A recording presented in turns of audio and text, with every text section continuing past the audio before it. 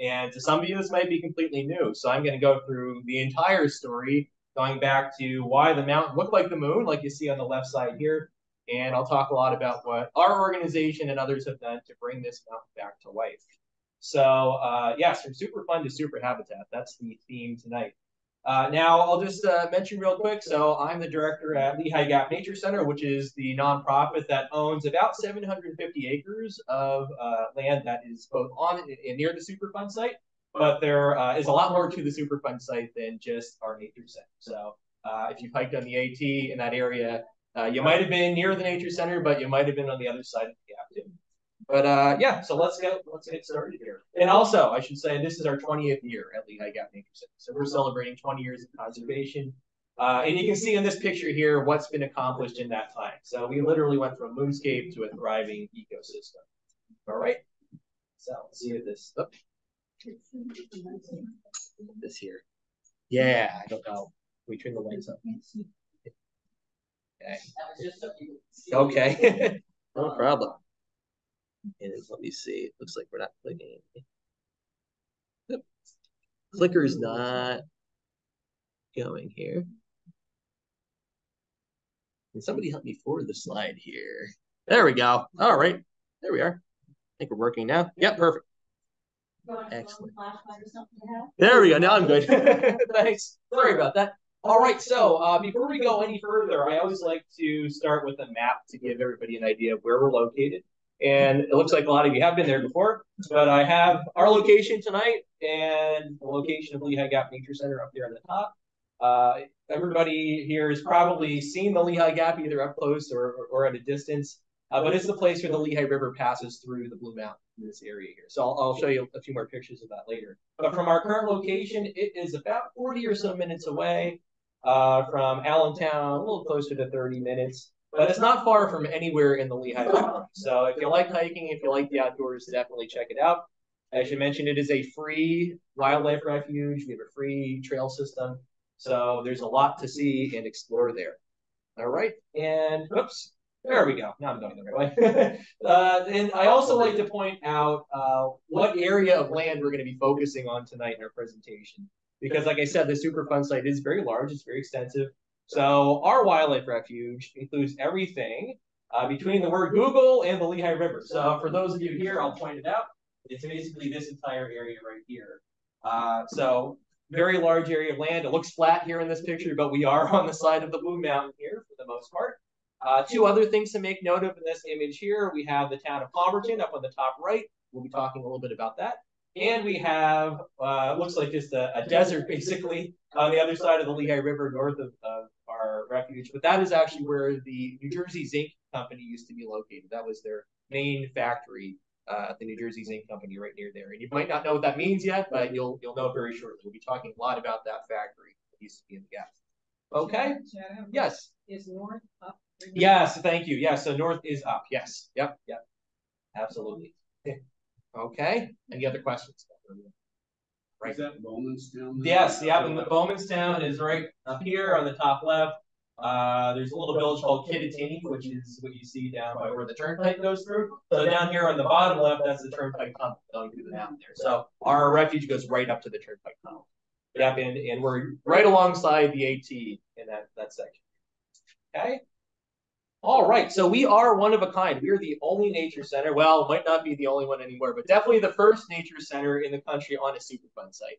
And I mentioned this word Superfund site a few times, and you might or might not be familiar with what that means exactly. So a Superfund site is essentially a polluted area of land that's undergoing cleanup under the direction of the Environmental Protection Agency. So there are lots of sites all across the country that have been impacted by some type of pollution, usually some kind of industry involved.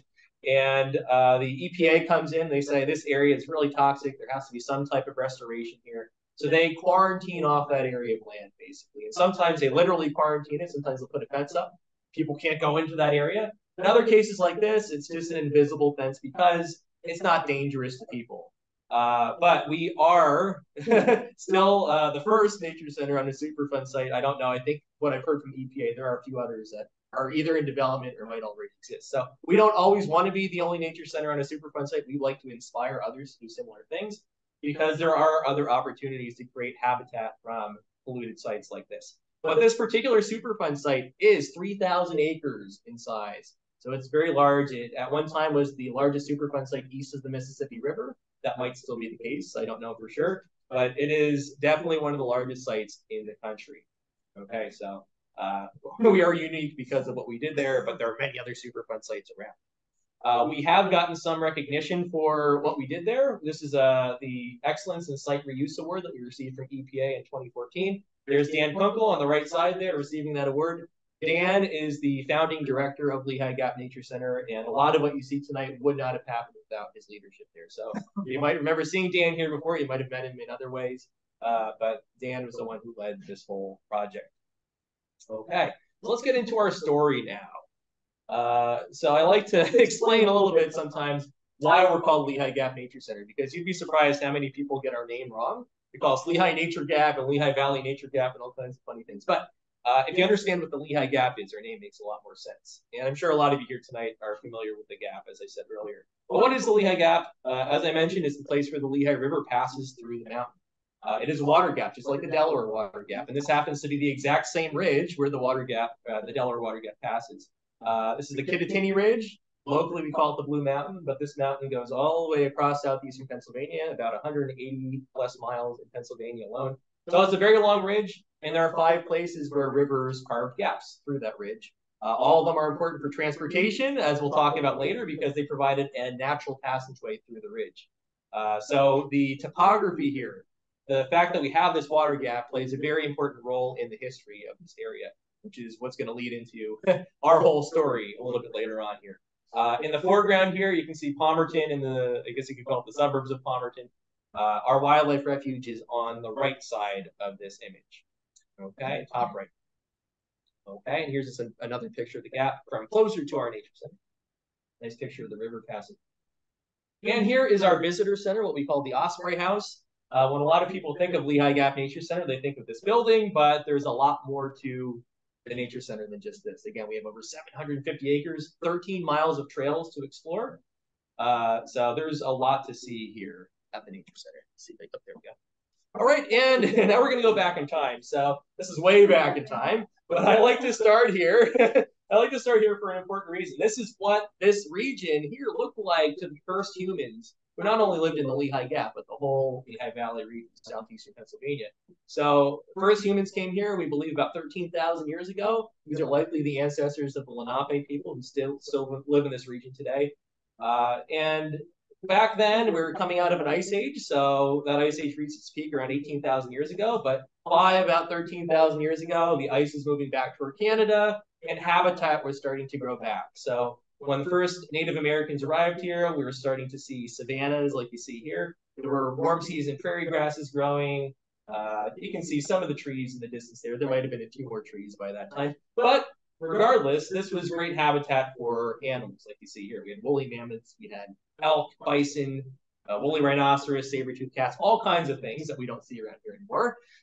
But this is why humans showed up here, because as soon as there was enough habitat to support wildlife, humans who were hunter-gatherers back then were following these animals into our area. So as soon as we had these animals, we had people here too. They were following their sources of food at that time. So this is what we started with in the Lehigh Gap. And then going forward, this is the oldest image we actually have of the gap, at least that we know of. This is from 1812. And you can see how things changed in that time. So we started out with just basically a savanna and grassland, like you see right here. But then over those many thousands of years, that grassland, that savanna created soil, which eventually was deep enough to support a forest, like you see right here. So this is an early lithograph. It's not super crystal clear, but it shows us what kind of habitat was growing on the mountain at that time. So we had a very dense forest. We do have lots of records from that era too, some from Moravians who came through the gap back in the 1730s or so. Other records too, and they do describe what types of trees you're seeing here. We did have American chestnuts back then. We had lots of pines, hemlocks, really diverse habitat growing on the mountainside there. You can see by 1812, we also had, some more permanent settlements here. We had a farm, like you see in the foreground of this image. We didn't have the town of Palmerton yet at this time, but Slatington was beginning to form.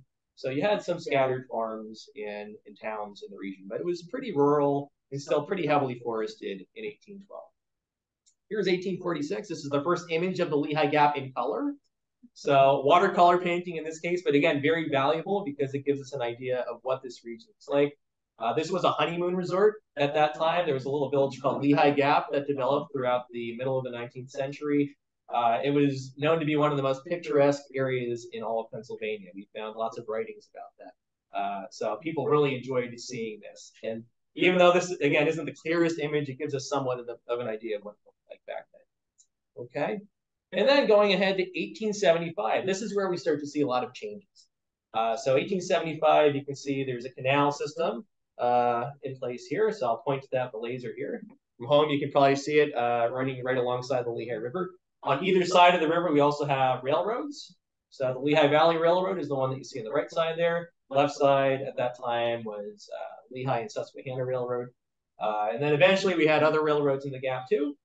This dirt road that you see there, and actually that dirt road is also shown in the 1812 picture. That is now called Route 248. So same road, same location. It's moved just slightly over the years. Prior to that point, though, that was called the Nescapec Path. It was a footpath used by Native Americans passing through the Lehigh Gap. So the Gap has been a transportation corridor for a really long time. But the reason we have all this infrastructure here, the trains, the canal, that road there, it all mostly had to do with one material. That was anthracite coal, which occurs very abundantly on the north side of the Blue Mountain, Harmon County, Schuylkill County, and Luzerne County. So there's a lot of coal that naturally was deposited up north of the mountain. But the problem was, back then, it was hard to get the coal to the factories because most of the factories that burned that coal were south of the mountain. So because it was difficult to dig a tunnel through the mountain back then, it was difficult to carry coal over the mountain, they just relied on this water gap because the Lehigh River already did all the hard work of creating this corridor through the ridge. So all people had to do was widen that road so it could support carriages and things of that sort, wagons. Eventually they built, what you see here, the rail beds, so they flattened things out a bit there. The canal was dug out next to the river, so some changes were made, but the hard work was really done by the Lehigh River. So the Lehigh Gap and the Schuylkill Gap were the two primary arteries for coal transportation during the Industrial Revolution. So most of the coal that powered just about every factory in this country either went through Lehigh Gap or the Schuylkill Gap, just because they were the closest to the coal fields. So that's what you're seeing right here. You can also see in the distance there, I'll point that out real quickly, there's a suspension bridge that's called the Finley Chain Bridge. It was built in 1826, one of the first suspension bridges in the country, if not the world. There are, to my knowledge, no original bridges in that style in existence anymore. But if you go to Palmerton, in the corner of the park, right along Delaware Avenue, there's a little memorial that has some of the original chains from that bridge. So it's pretty neat. Not too many people know it's there. I like to go look at it. But instead of cables on this bridge, they use chains that they forged on site next to the bridge. So that's what that is. And it was there for about 100 years, actually exactly 100 years. And there was a fire, and they replaced it with the current bridge. Okay, so jumping forward, 1898. So this is where our story gets kind of interesting here. So because of all that transportation infrastructure, the trains, the canal, we had a really good location here for industry. They already had a way to transport coal into factories and things in that area. So it made sense to this company in particular to relocate to what is now the Palmerton area back in 1898. So the New Jersey Zinc Company did start out in New Jersey, as their name suggests, and by the late 19th century, their technology was outdated, so they were looking for a place to build a state-of-the-art facility. And to do what they did in this factory, they needed 2 tons of coal to process 1 ton of the other material, which I'll talk about. So it made a lot of sense for them to be closer to the coal fields than they were. So they wanted to be close to the coal, they wanted to be close to the transportation infrastructure, so they picked the Lehigh Gap area back in 1898. And what did they do here? So, the New Jersey Zinc Company was primarily a zinc smelting facility. A lot of people think that things were mined in the Lehigh Gap because it looks like it was mined there. But nothing was mined in the Gap, except maybe some paint ores and things like that. But the mining had nothing to do with this factory here. What this factory did is it brought in what we call zinc ore, which came from New Jersey, a place called Friedensville, which is where the promenade shops are now, Center Valley. So this stuff called zinc ore, which is basically rock with lots of zinc metal trapped inside of it. They'd bring that in by train from those areas. And then what they had to do is process it in the factory. They would just put it inside of a furnace, heat it up with coal till it got to a high enough temperature that that metal would melt out. This is what it looked like. So we have our zinc ore right here. Shiny rock, but you can't build anything with that rock. The metal's trapped inside. You have to heat it up with coal, and then your end product is this right here. This is a zinc ingot, solid zinc metal. You can make lots of different products with that. Very few of which they made there in the Palmerton area. They usually ship this off to other factories to actually produce things. But they smelted zinc there. And there were a lot of things that came out of that process too. There was zinc oxide, which they could use. They could ship that off to other companies too. There was actually a lot of sulfur, which we'll talk about, that came out of this factory. So they actually sold sulfur or sulfuric acid to other companies. So in addition to the zinc, there were other byproducts that could then be sold off at the same time. This is what they did here at the zinc company. Okay, and here are a few things that have zinc. So back then, obviously, there's no sunscreen, but these days, sunscreen, of course, has zinc. So that's one modern use of zinc. Tires actually have several pounds of zinc oxide in them, in the rubber. Batteries, of course, we have zinc acid batteries. Duracell battery actually was invented by a subsidiary of New Jersey Zinc Company. So a lot of the batteries that we use today can trace their roots to that company. Brass is an alloy, a mixture of zinc and copper. And then, very importantly, during World War I and especially World War II, the zinc from this company was used to make all kinds of things to support the war effort: munitions, airplane parts, paint for aircraft, lots of different things. And to this day, Palmerton's high school is known as the Blue Bombers. That's their mascot because the zinc from that factory helped to build bomber aircraft during World War II. So if you ever wondered why they're called the Blue Bombers, that is why. Okay. So 1912, here is an actual photograph of the Lehigh Gap. I think this is the first photo I've shown you. And it shows you at that time, 14 years after the zinc company was opened, the mountain was still green. The mountain was still full of vegetation, still had that dense forest like I showed you before. So not very different than what we've seen up to this point. But you can see in the bottom of this picture, there's something new. Down there, we see a material called slag that is piling up right across the river from the mountain. And that slag is the waste product of the smelting process.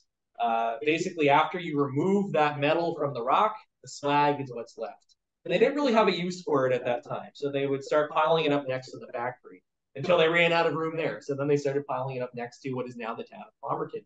And to this day, you can see a very large pile of slag that runs all along the outside of the town. It's about half the height of the mountain. So in some places, you can really see that dark material. Other places, it has plants on it, so it's hard to see. But if you see an unnatural looking mound at the base of, on the north side of the Blue Ridge, or the Blue Mountain, I should say, that is that slag pile.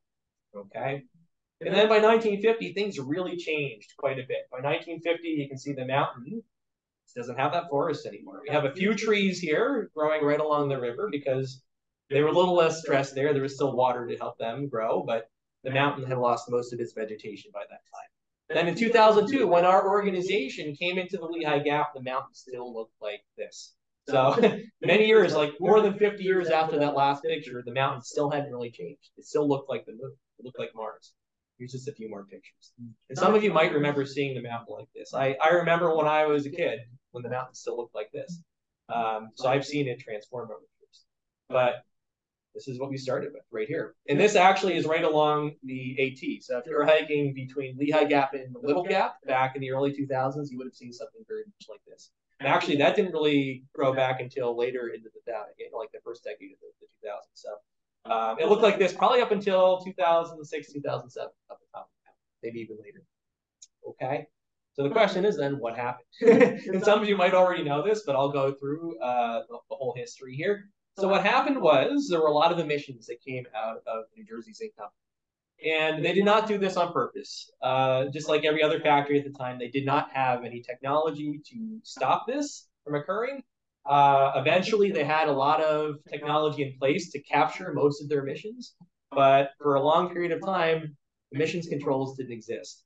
And I should mention, they were losing a lot of money out of the smokestacks. They were losing a lot of zinc, actually, out of that smoke. They were losing other products that they could have sold. So they didn't want to put all this into the air because those were dollars going into the air, basically. So this was not advantageous to the factory either. But again, they could not stop it at the time. And in this picture here, you might recognize, if you think back to that very first satellite image I showed you, this is very similar. You can see our wildlife refuge on the bottom here. You can see Palmerton up on the top right. And there is the New Jersey Zinc Company in operation right across the river from us. Okay, so, and look where that smoke is going. Most of the smoke went right over what is now our wildlife refuge.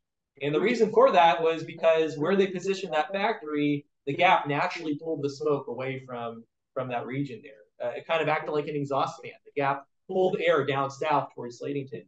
So that smoke naturally, on a sunny day, would have flowed through the Gap and really impacted the land, which is now our wildlife refuge. Okay, and here's what was inside of that smoke. So two things. We'll look at this first. So one of the things, if you saw really white smoke coming out of the factory back in that time, about really white smoke is mostly zinc oxide. There were other heavy metals inside that smoke too. So you had zinc coming out of the smokestacks, but also lead, cadmium, copper, things of that sort. And being heavy metals, these things fell out of the sky pretty quickly. So these metals did go into the air around the factory, but they fell back down onto the mountain in the other areas surrounding the factory. So very quickly, we had a buildup of toxic heavy metals around the zinc company. But we also had something else. If you saw this yellowish brown smoke, kind of smelled a little bit possibly, you might have made your eyes water or your throat burn. This was sulfur smoke. So a lot of the ores that they were processing at one point in time had sulfur inside of them, what we call sulfide ores. And when you burn sulfide ores, it puts hydrogen sulfide, which is the rotten egg gas, smelly stuff. But you also have sulfur dioxide and other gases. When these things mix with water in the clouds, it makes acid rain, acid precipitation. So in addition to having this heavy metal buildup on the mountain, you had acid precipitation falling all around the factory. And this wasn't super widespread. It was mostly concentrated around the factory. But really, that's what the big issue was. What happened was, yes, the metals built up, and that was somewhat toxic to the plants in the mountain. But the bigger problem was that as this acid precipitation fell over the decades, the soil got more acidic. And when the soil gets too acidic, nutrients start to leach out, the nutrients wash it away. So trees weren't getting their vitamins and minerals in their diet anymore. And then also, as soil gets more acidic, the metals get more toxic. They can move around a little bit more easily, and it's easier for the plants to eat those metals up. So it was a combination of these two things, the heavy metals and the acid, that killed off the vegetation on the mountain. And again, this is 3,000 acres that was impacted by this. Okay, and then of course, without trees, there's nothing to hold the soil in place anymore, especially on a mountain. So without those root systems, we lost 1 to 2 feet of topsoil very quickly. And think back to that picture from the Ice Age that I showed you before with the woolly mammoths. It took since that time for that soil to build up. And it only took a few years for that soil to wash away on the mountain. So it didn't take long for that to disappear. And that's why it looked like the moon. It wasn't just the trees that were missing. It's also that topsoil that was there originally too. Okay, and here are just some statistics that we've gotten. About 1,500 kilograms of sulfur dioxide per hour came out of the smokestacks at one point in time. So this was peak. So it wasn't always quite this bad, but this was the peak emissions. 47 tons of cadmium per year, 95 tons of lead per year, 3,500 tons of zinc per year. And again, this is money that was coming out of the smokestacks too. They didn't want to lose 3,500 tons of zinc per year through their smoke. Okay. So then I like to ask, so I stole this slide from our elementary school programs because, you know, the kids get a kick out of it, but who would build a nature center in a place like this? You know, we tell the kids, you might expect to see Martians here, like these ones from Toy Story, or a Mars rover or something of that sort. But most people wouldn't see this as the ideal location for a nature center. You know, there wasn't much nature to be found back in 2002. But our organization thought otherwise. We realized that this was a really good location for a nature center because we're on the Kittatinny Ridge, we're on the Blue Mountain, we're right next to the Lehigh River. So if we brought nature back, this would actually be an ideal location for a nature center. And of course, the Appalachian Trail was already here at that point in time. So we had the potential to build a trail system that could even connect to that Appalachian Trail on top of the ridge. So there was a lot of potential here, but it would take a lot of hard work to get there. And I mentioned this guy before, Dan Kunkel. He's the one who organized the volunteers, worked with EPA, worked with other partners to get this done. And here's the result of all that hard work. And this is from 2008, so it's changed a lot more since then. I'll show you some more recent pictures later. But you can see how the mountain transformed. So Lehigh Gap Nature Center, which was led entirely by volunteers for many, many, many years, including during this era, was responsible for bringing this section of mountain back to life. And a lot of what we've done here, our methods for restoration have then helped other people restore other sections of the Superfund site. So we will get to that shortly here. But how do we go from Superfund to Superfund? So, you know, it was a moonscape. Now we have all kinds of programs. There's a lot of things going on, which I'll show you later on. But let's talk about the whole Superfund story again. So 1983 is when the Superfund site was established. And this is one of the first Superfund sites in the country. This was one of the top priorities for EPA when the Superfund site was, or Superfund program was established back in the 80s. This Superfund site is so complicated, so large that there are actually subunits to the site. We are on what we call Operable Unit 1, which focuses on restoring the mountain that was impacted. But there's also a focus on that slag pile, just restoring that area. There's a focus on fixing up the town of Palmerton, which is impacted by this. Palmerton was built by the zinc company. The zinc company did a lot of great things for that town. The zinc company is great socially and economically, but there was an environmental impact that had to be addressed. So EPA helped with that.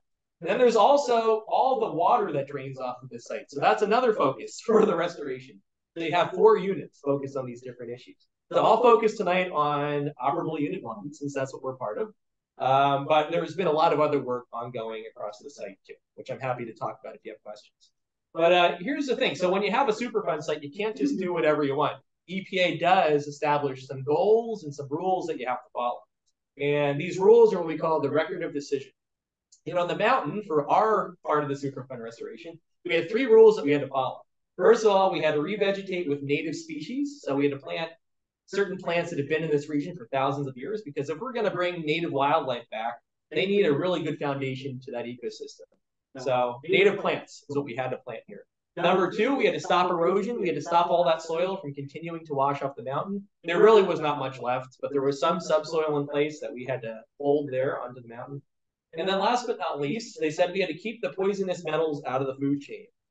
They did not want us planting anything on this mountain that would eat the metal out of the soil. Because if the plants are eating the metal out of the soil, it's going to get inside the leaves of those plants, which could then be eaten by insects and other types of creatures, which can then pass that contamination up the food chain to other things. Well, what could happen is maybe there's a caterpillar that has metal inside of its body that's eaten by, let's say, a scarlet tanager. That scarlet tanager goes down to South America for the wintertime. It could carry that pollution way off of our site. So we didn't want those types of things happening. So EPA said keep the metals locked away on site out of the food chain.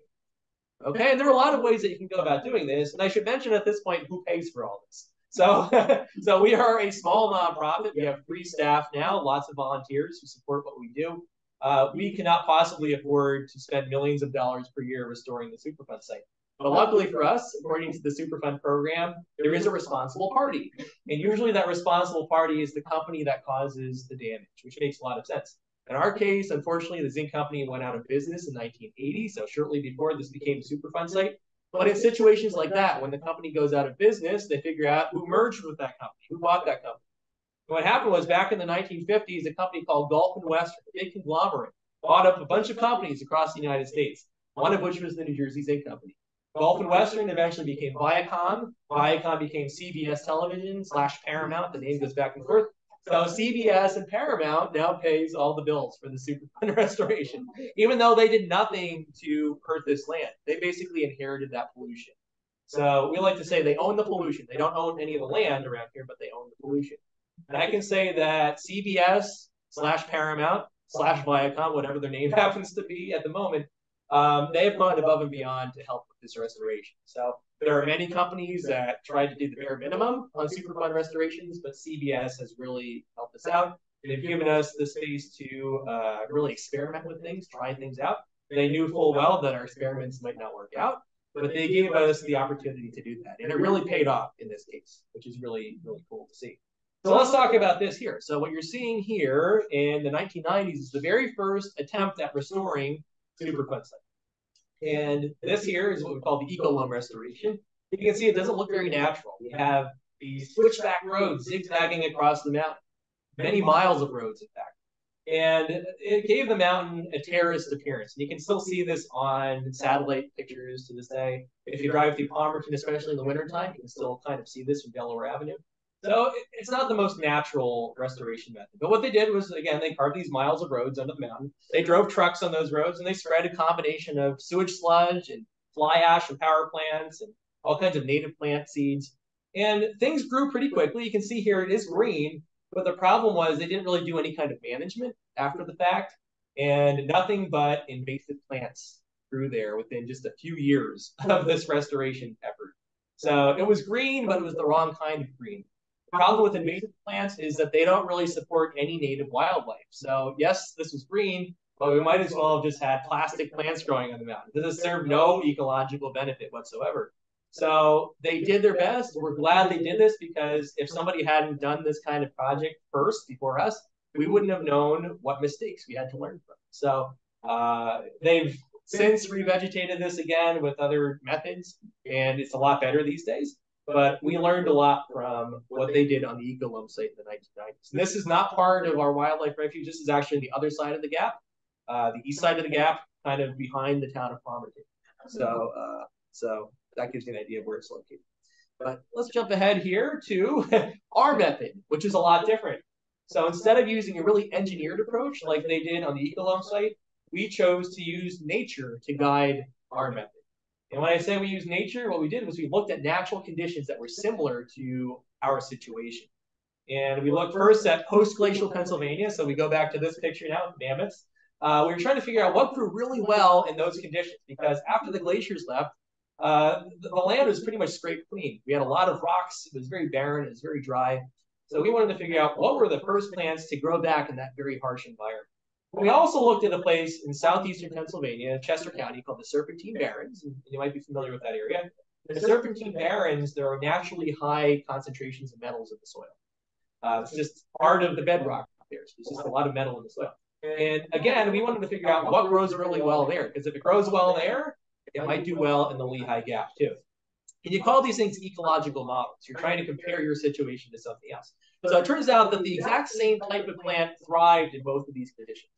And that plant was prairie grasses, native warm season prairie grasses.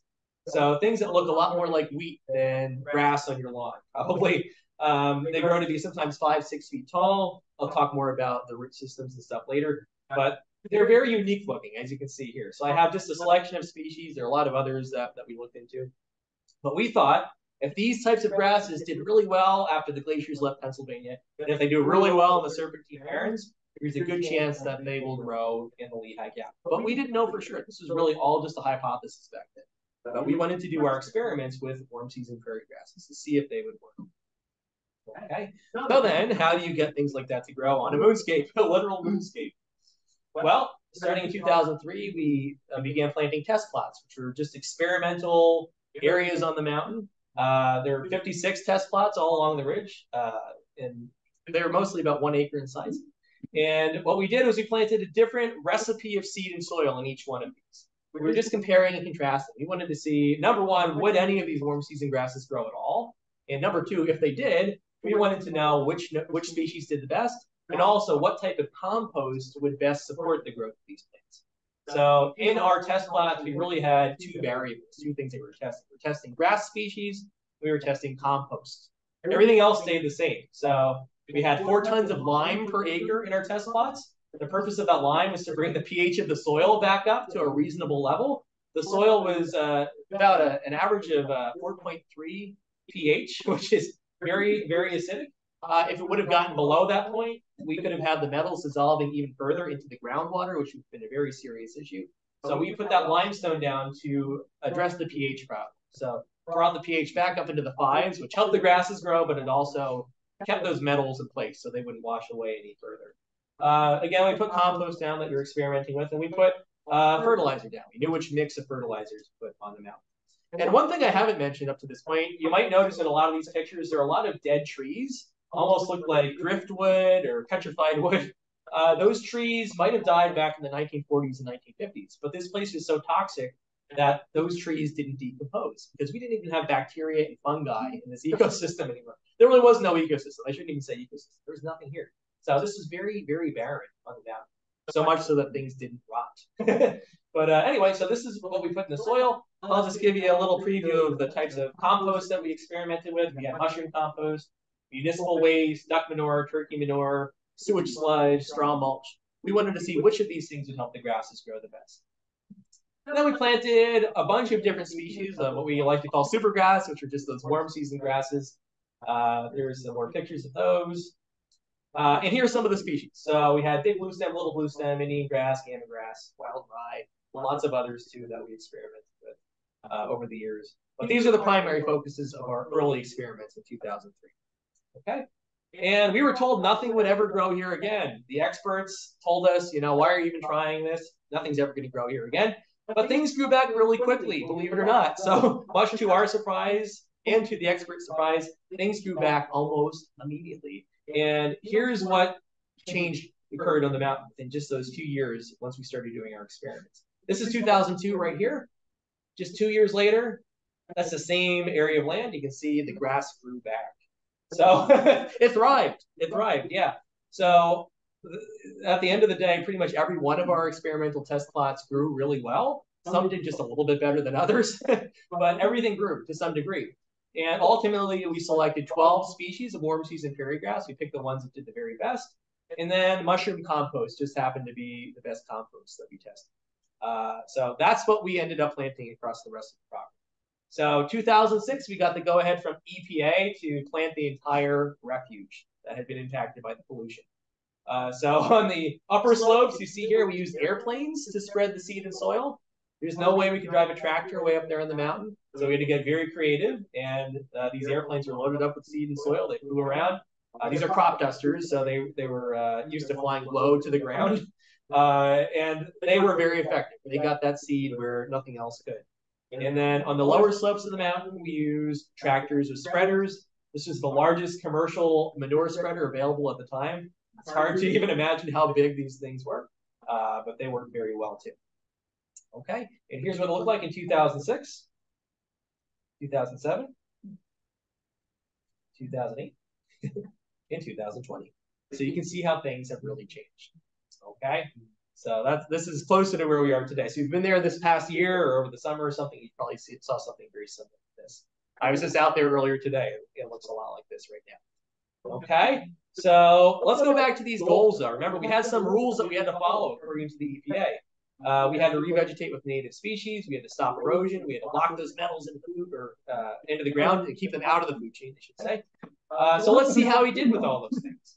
So yes, we planted 12 species of native prairie grass. So we checked that off pretty quickly, pretty easily. And here's what lives in that new habitat. We have 23 plant communities that exist on the property. So these are all plants that came back after we planted our grasses. Over 400 plant species, 48 lichen species compared to only 5 in the 70s. Over 800 insect species, 150 plus bird species, and a lot of other stuff too.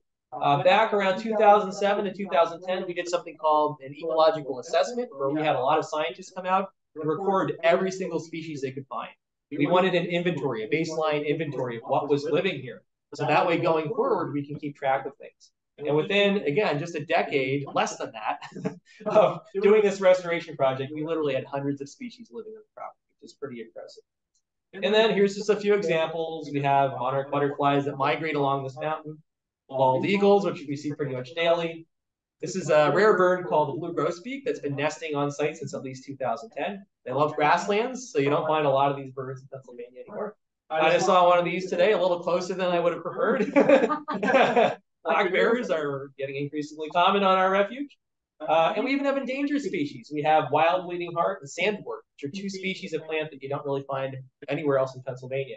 Wild bleeding heart does occur in one other location, but coincidentally, they also had a zinc smelter in that location. So there's some association between wild bleeding heart and zinc in the ground. We don't know what that is yet, but both of these plants do take up a lot of zinc. But it helps them thrive, and you can see these in abundance where you wouldn't otherwise see them in Pennsylvania.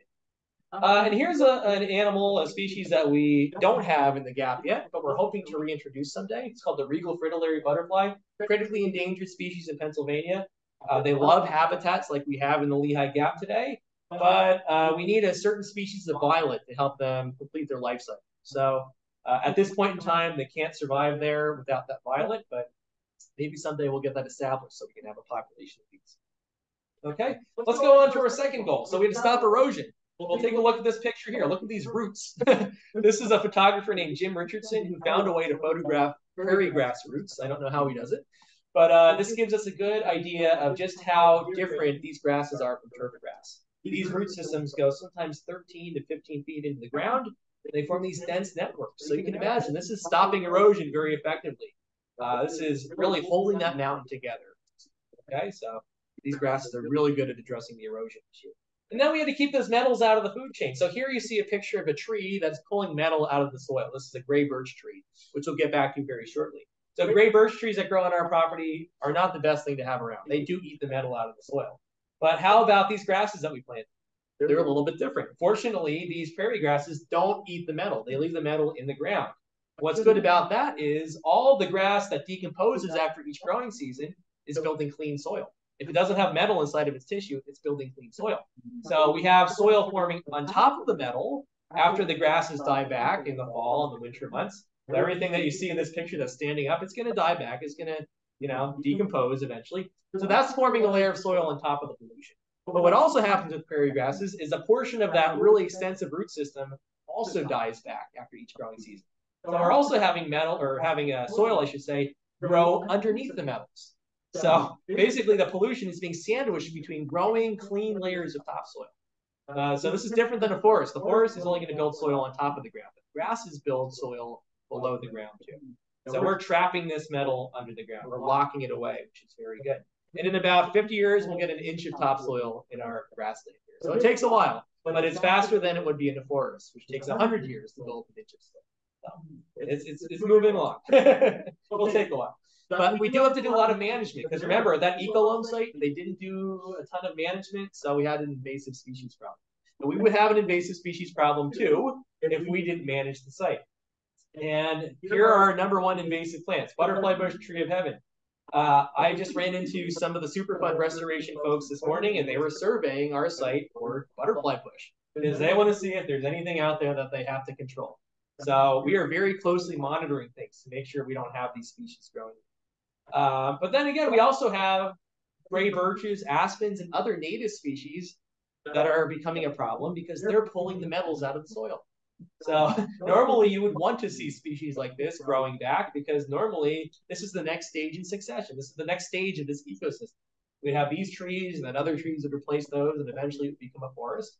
But unfortunately, these young trees are pulling metal out of the soil, putting it in their leaves and passing it on to other creatures. So they're native plants, but they are a problem in our case because of that. So what we have to do is, here's another picture. I'll point this out. So we call these hyperaccumulators because they build up so much metal in their leaves. That yellowing you see on the leaf there is called chlorination. This just means that that leaf is metal stressed. So there's a lot of metal that's actually inside that leaf. So what we have to do because of this, we have to pause succession, which means we have to stop that ecosystem from going any further past the grassland. Because we love the grasses. The grasses are solving our problems, but the invasive plants, these trees here, these native trees, they have the potential to undo a lot of the hard work that we've done here. So here's what we do. Every now and then we'll do a prescribed burn on the refuge. We haven't done this since 2018 because it is expensive. And CVS, Paramount, they don't really want to pay for this every year. It cost about $30,000 back in 2018 because of the insurance for these professional burn bosses here. So it's not cheap. So we have done it quite a few times. It is effective, but it is very costly. So we're going to see what the future looks like with our management here.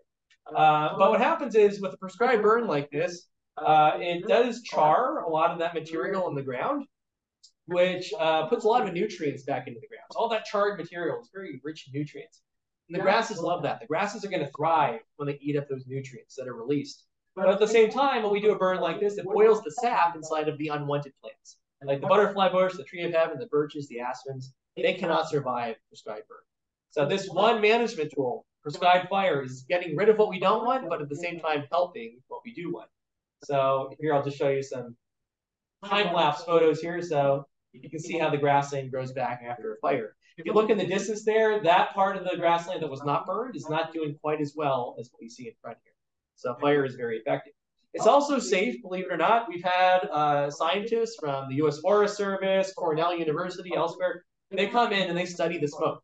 What they find is that the metals inside of that smoke fall right back down into place. They're very quickly buried by that charred material. So we're not spreading metal in the smoke away from the site. We make sure these fires are done very safely. We have firefighters out there. We make sure we do it on a day that's not windy, it's not too dry. So it's a very calculated effort. Okay, so you can see fire does a really good job. But let me go back to this real quick. Almost skipped that. So that's what we had been doing up until 2018. Something we did more recently, though, this is actually this past April, we brought the airplanes back for the first time since, I think, around 2012 or so. 2012, they were seeding other areas of the Superfund site. So this was actually the first time since, I think, 2006, 2007, that they were on our property. What they were doing is reseeding some areas that weren't doing quite as well. So in the past 15, 20 years, there's some sites in the mountain that weren't growing quite as well as they did initially. So they needed a little bit of a boost. So we added some limestone to those areas. We added some more seed. But we also introduced some new species that weren't originally in the mix. We had 25 native wildflower species. Some other things too. We have some trees, some native trees that don't pull the metals out of the soil. So we're going to wait and see how successful this was. But I can say that I did see a lot more wildflowers in the grassland this summer. So I think that was the result of this work. I was hit by some seed that was dropped out of an airplane, and it does sting, if you're wondering. Yeah, so but these pilots are incredibly skilled. It's amazing how they fly real low to the mountain and drop the seed right where it has to go. Okay, and then what else are we doing? So what's next? So we do want to maintain the grassland because, again, it's solving all of our problems. But we're also doing something called leapfrogging succession, which basically means that we're skipping over trees like birches and aspens and planting things like oaks and maples, because the oaks and maples don't take the metals out of the soil. They're not like those earlier trees in that ecosystem. These ones leave the metals where they are. And what's good about that is we'll have mature trees someday that can provide habitat for other types of species. So we want as much biodiversity as possible within our refuge. So that's why we are planting some trees.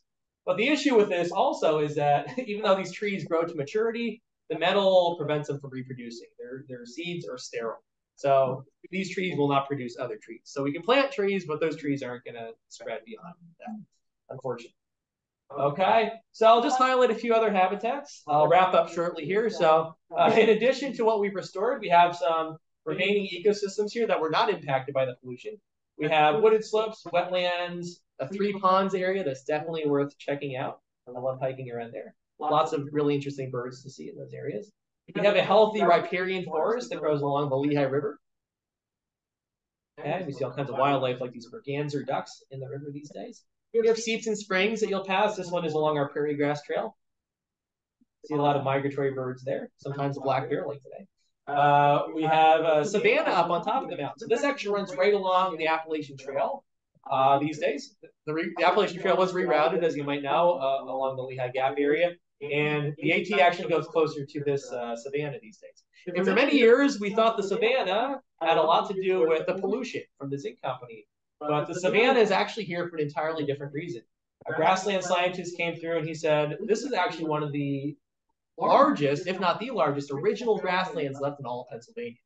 And it's here because Native Americans for many years managed that ecosystem. They used prescribed fire, just like we've done in recent years, to manage that ecosystem. And they were managing the ecosystem for plants like these that they were farming.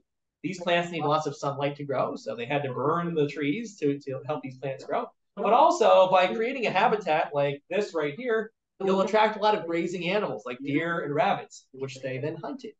So Native Americans were using fire as a management tool long before we did in the Lehigh Gap area, which is pretty neat.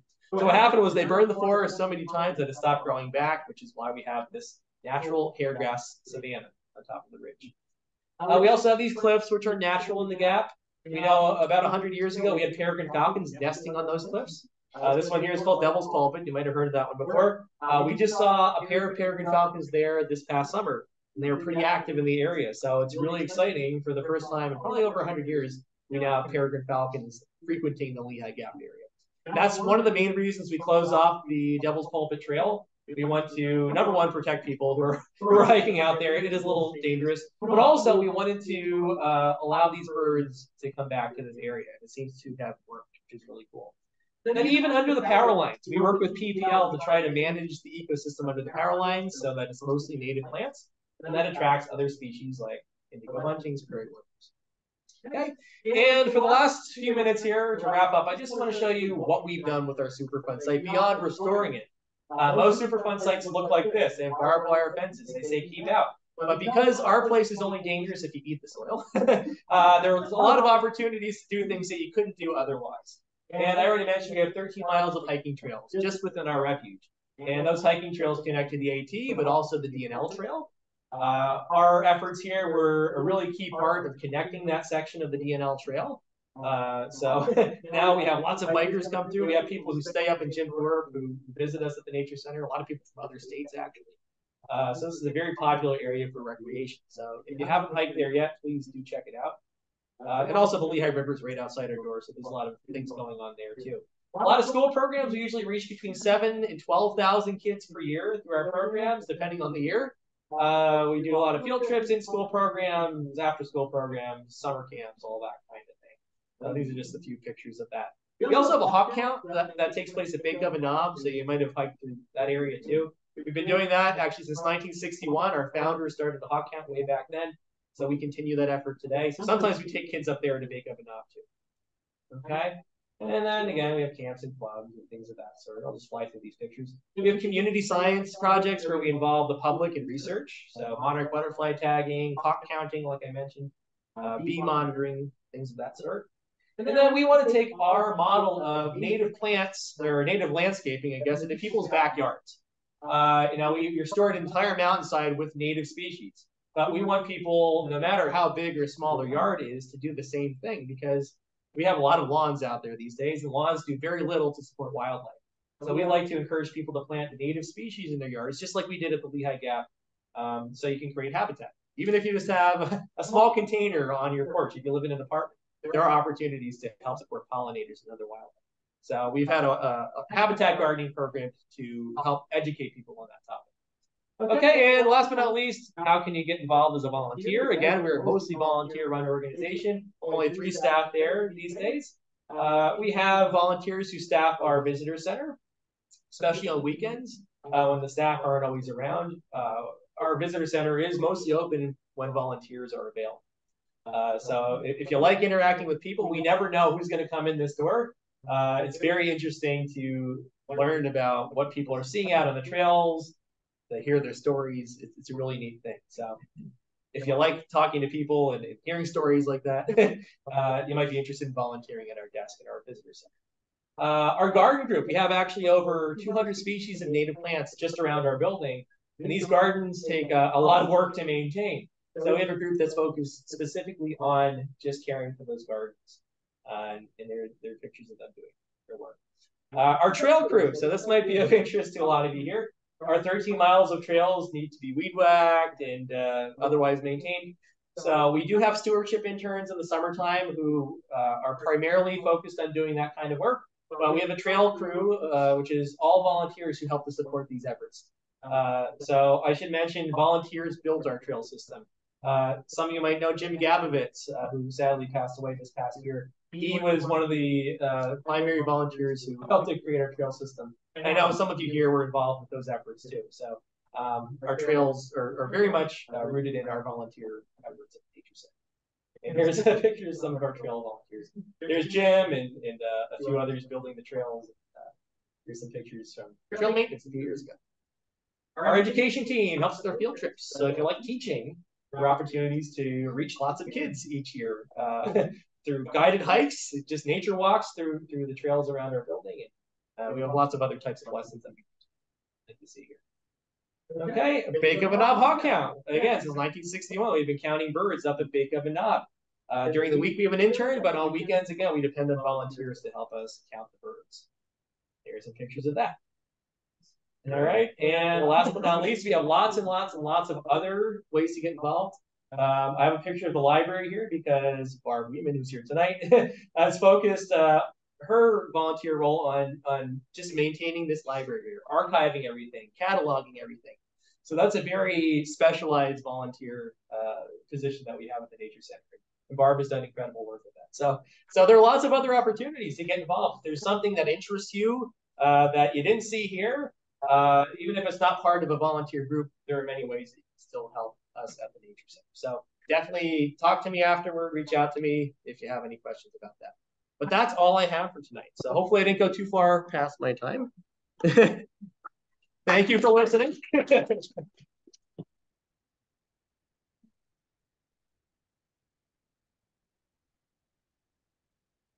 All right. Questions? Yes. All right. Go ahead. Yep. A long time ago, didn't they try to put a tomato plant compost or something on the ground, but then the tomatoes that grew were zinc laden, so they couldn't. Yeah. Like really. Good question. There were a lot of tomatoes there. They came from the sewage sludge, actually, because tomato seeds aren't digested. So yes, that's where they came from. And yes, they were toxic because of the metals. Yeah. I think they were just replaced by other species eventually. Yeah, they stopped growing there. I don't know that they could really spread too much, but yeah, that's where the tomatoes came from. Yep. Yes. I'm just curious about the metals. Yeah, that's a great question. Yeah, so all that soil that washed up the mountain did go into the river, but it did wash away eventually. So really, there's no trace of metals in the river right now. There's a little bit that comes in the Aquashikla Creek, which flows through Palmerton. But as far as the sediment that's in the river today, it's very clean, very healthy. We do studies of the aquatic invertebrates there, and we find some of the highest quality creatures you can find in Pennsylvania.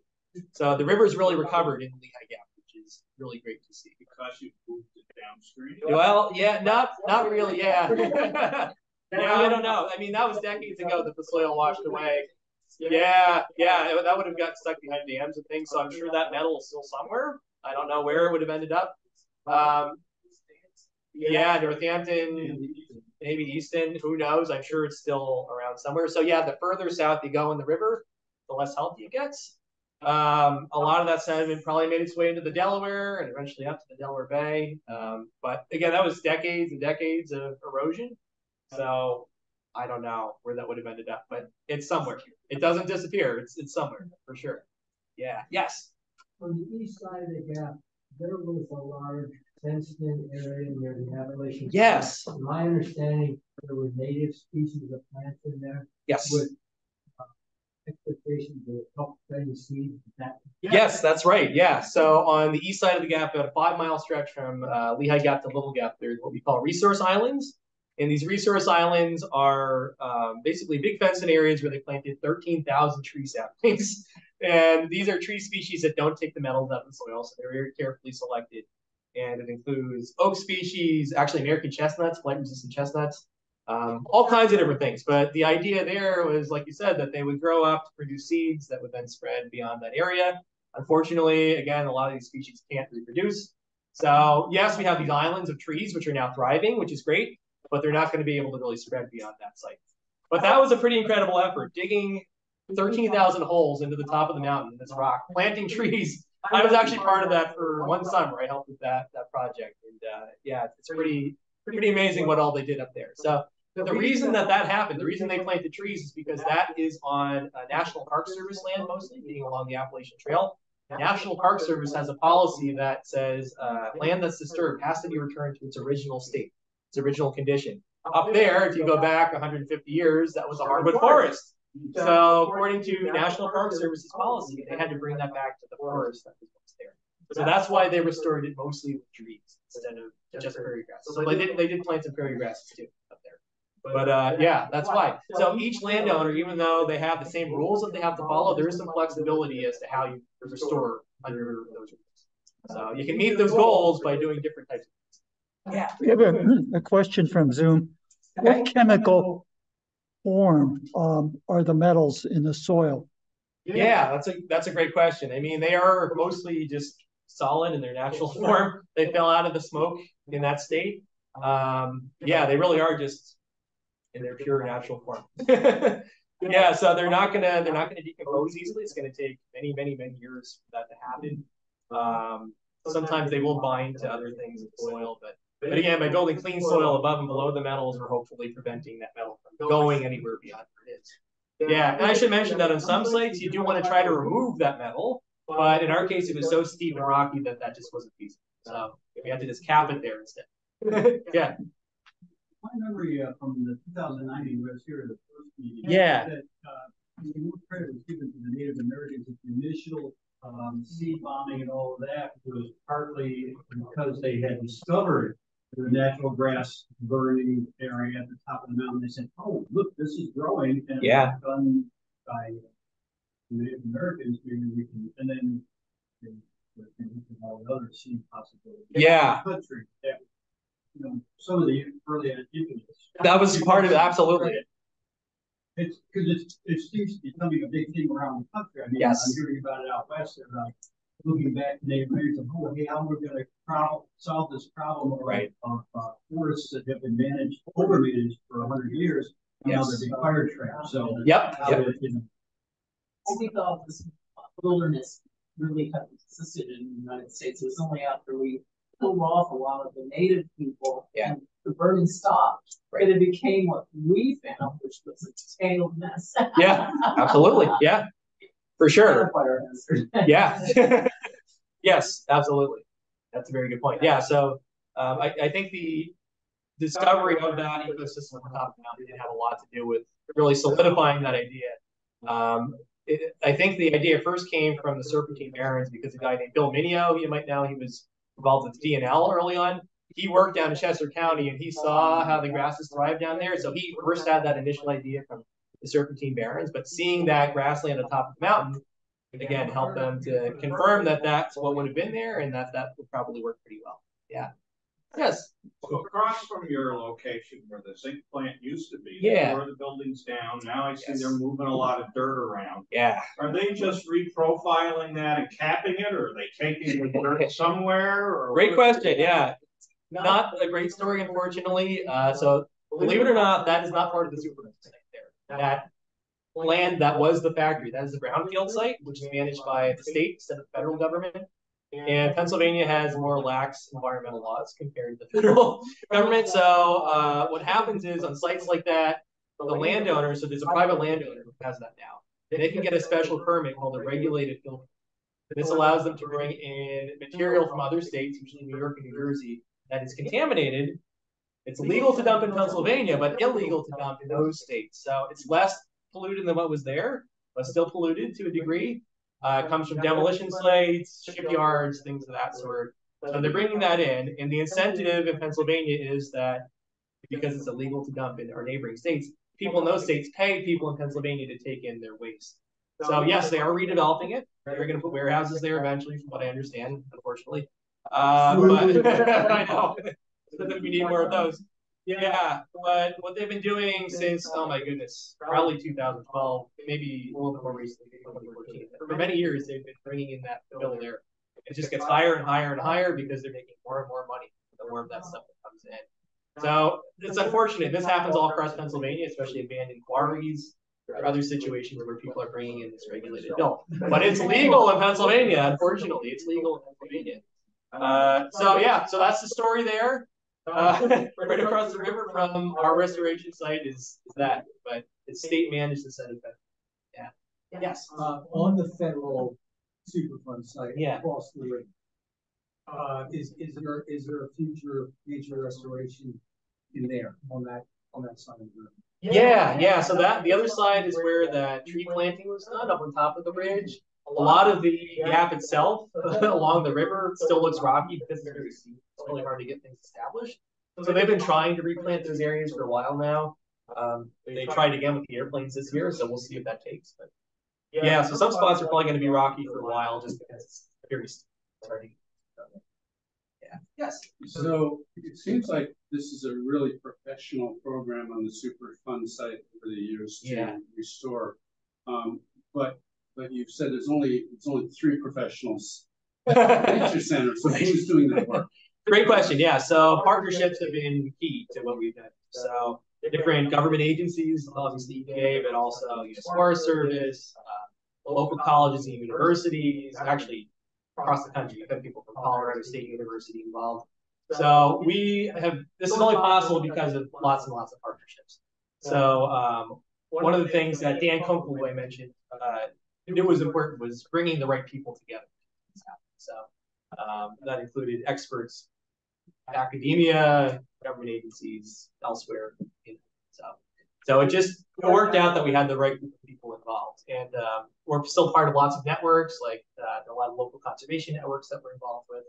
There's a regional environmental education network that goes all across the Delaware watershed that we are part of. So yeah, we accomplish everything we do because we partner with some. So the Nature Center coordinates. We coordinate, yeah, and EPA coordinates a lot of it too. There's also an intermediary there. There's an environmental consulting firm that is kind of between EPA and us. So they do all that work. So all of the restoration on the mountain is done by this environmental consulting firm. So yeah, so we focus on managing our refuge, managing our trails, but all the invasive species control, prescribed burns, that all happens under that consulting firm. So they do that. Yeah. Yes. What made Dan Humboldt so good? Good question. Yeah, he was a retired, well, actually not at the time. He was still teaching biology at Freedom High School when he started this project, and he retired early. He actually took a sabbatical for, I think, at least half a year, maybe a full year, to get the project started, and eventually, once it got going, he retired early, took this on. So, yeah, he's just a good leader. Knew how to get together, and knew the right people, too. Yeah. This was not his idea. There was actually a guy named Grant White who was a local conservation, professional. Actually, I don't know what he did for a living, to be honest, but he was very conservation minded. And he had this idea back in the 1960s to build a nature center in the Lehigh Gap. So it was his idea, but it took many years for other people to think, well, maybe that could actually happen. So yeah, right. So that's where it came from. So the seed of the idea started many decades before then. And it really all began at the Big of an Hawk Watch. A lot of our volunteers started up there, and they would just have conversations. When birds weren't flying, there was lots of time to talk about things. And they came up with these ideas and got things. Yeah. It is. Absolutely. Yes. In the beginning, you mentioned about companies came in and helped with the restoration. Yeah. Did they also buy land or buy the materials? No. Yeah, this is still, there are lots of different landowners across the Superfund site. Like in our case, you get about 750 acres, but you also have state game land, you have National Park Service. So yeah, it was just a lot of different landowners. EPA says what we have to do to restore the land, but each landowner does have some control over specifically what happens, according to what EPA wants. Yeah, yep. So that, yeah, none of the companies came in and bought any additional land. It's just who was already there. Yeah. Thank you. Of course. Absolutely. Obviously, it's going to be around here for a while. Yeah. And talk to him. Okay. We do have a gift. Oh. It is our speaker. Oh, wow. Among other things, I am a potter. Oh my gosh, it's beautiful. Thank you very much. Thank you. It's really nice. Wow. Wow. One announcement that we need to make. We are taking a bit of a different meeting style in the future. In January, February, and March, we will not meet here. We will have only a Zoom meeting, much like we did during the COVID time. Two basic reasons. One, occasionally we have bad weather here. So we don't have to worry about that. But I even think, even another thing that we discovered from the COVID period, we can, when we meet here and have our speaker here, he has to be in the Lehigh Valley that night. January, February, and March, we can have speakers from almost anywhere. And in fact, we're going to have one in February that is from Massachusetts, New Hampshire, and then in March we have, where is She's Massachusetts. She's Massachusetts, and then where is Beth from? That's New Hampshire. New Hampshire. So we have 2 speakers right now out of the area. So Makes it easy for speakers. Yeah.